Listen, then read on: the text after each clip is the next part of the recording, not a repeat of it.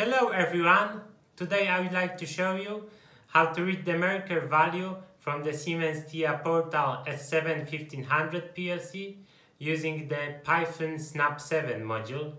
That's the continuation of the previous video, which I'm gonna link here, and let's get it started. Here I have a software from the previous video. All of the settings are the same. I just had to change the IP address because I have changed it on my side in the PLCSiM. I have added a new tag value, which is rTest value, data type of real, address MD100. And what we would like to do today is to read this value and to write into it using the Python Snap7 module. I have updated the script. It's gonna be available in the GitHub. There's gonna be a link in the description. I have added two functions which are read memory. Here we have to define the start address and the length, and write memory. Same way we have to define the start address, length and value. So those two functions are explicitly for the marker values. So what is going on here? In the read memory, first we are using the read area function from the Snap7. I have written this function based on the documentation. Here is the description for the read area with the example code included. What is worth mentioning that we are getting the byte array as an output from the read area function, and we have to convert it to a floating point number. In order to do it, I have found a thread on the Stack Overflow. I'm gonna link it in the description as well.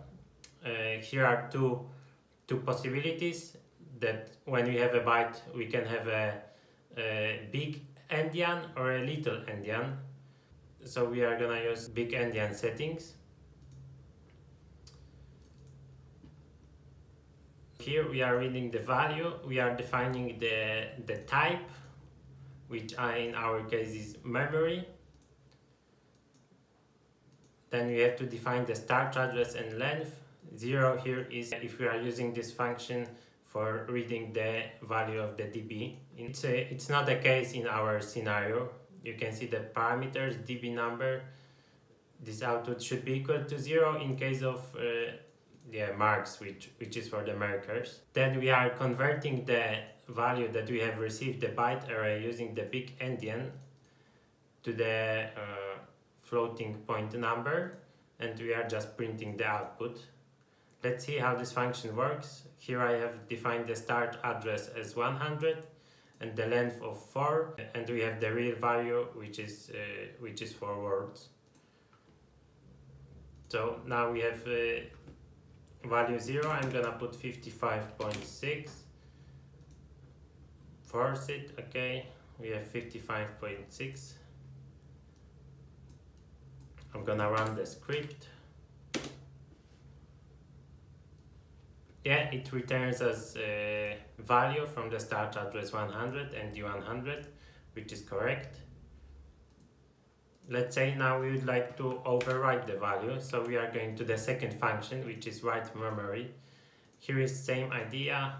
We have to define the start address, length and value.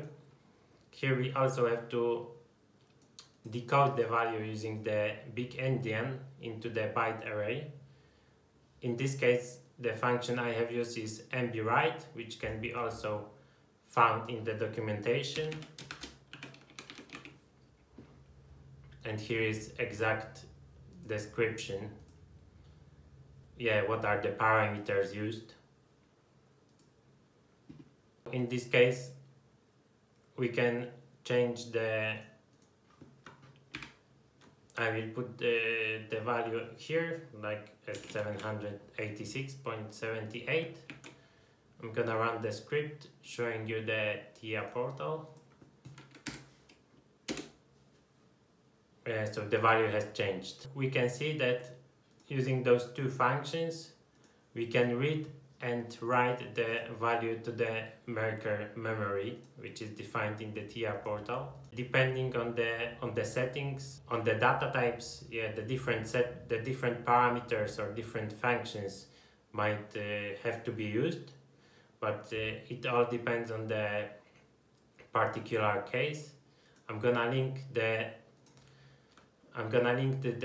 documentation in the description. It's really helpful if you would like to build some code.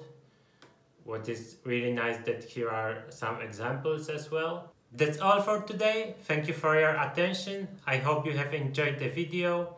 If you have any questions or remarks, please let me know and see you next time. Bye bye.